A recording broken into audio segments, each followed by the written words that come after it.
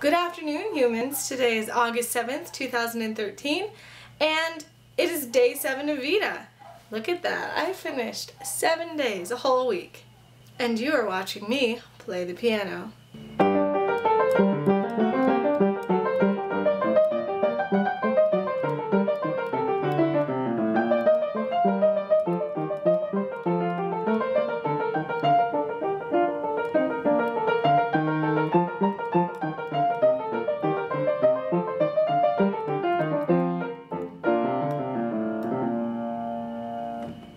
That was part of a piece I performed at my senior recital in April.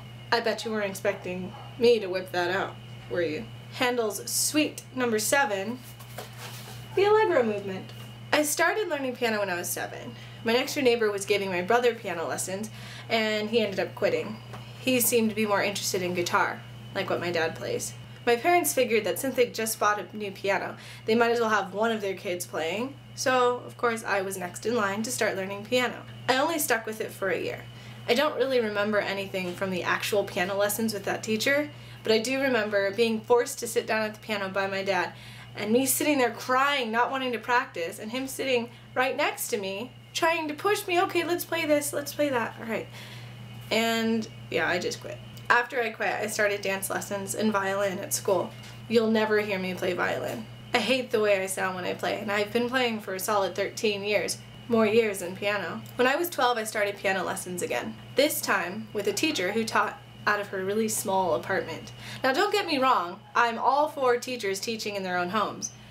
Saves on rent. However, if you can't separate business and family life, your students are going to suffer. I remember during my lessons, my piano teacher's son would come up to the edge of the piano and listen to me play. During my lesson. That's not okay. I would get really distracted and nervous whenever he did that. Every time he did that, the teacher would have to stop and tell her son, hey, go over there, go over there. And at least twice a lesson she'd have to do that. It was distracting for both me and her. I ended up quitting lessons with her after about a year. There's a story to that. I had invited a friend over to hang out, but I also had to go to my piano lesson, so she tagged along for that. I sat through my piano lesson playing my pieces just right. The teacher turned the page to the next piece, and to my horror, it was the Hokey Pokey. Now imagine 13-year-old me playing the Hokey Pokey in front of my friend, someone I was trying to be cool for. Look at me, I play piano. And then I'm forced to play the Hokey Pokey. That was totally embarrassing, and I quit her after that. So I continued violin through junior high. Never really practicing on my own, just playing in orchestra.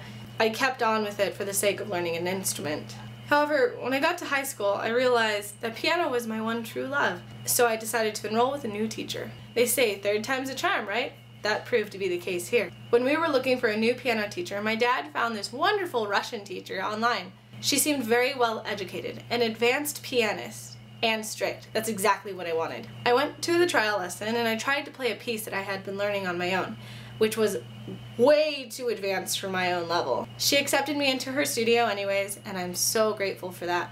She taught me about scales. She taught me about musicianship, how to really portray your emotion through your performance. She required more practice time than I ever thought possible. She put me through competitions, performance evaluations, and public performances. She wasn't the kind of teacher who was okay with mediocrity, and I loved it. I loved that I had to work hard to impress her. That's the way I learn. I need someone to tell me that I suck so that I can push myself harder. After only 3 years with her, I ended up wanting to pursue music at the university level. Now let's do the math. At this point, I had taken a total of 5 years of piano studies. Usually, pianists who go to the university level have been studying piano solidly since they were 4 years old. But we worked hard, and she prepared me very well for my 2 auditions to 2 different universities. And I can say that I passed both auditions. Of course, I can't go to 2 universities, so I ended up picking one.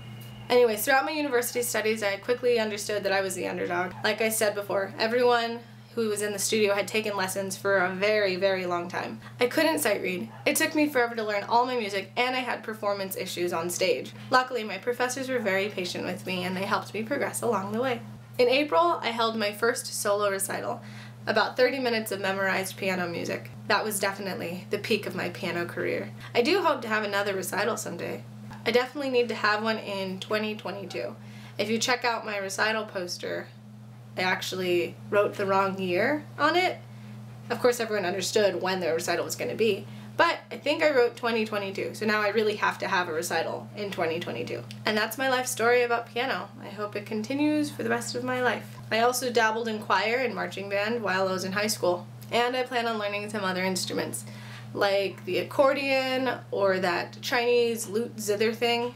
So I'm wondering, do you guys play any instruments? Let me know in the comments. I'd love to hear about it. Anyways, see you tomorrow.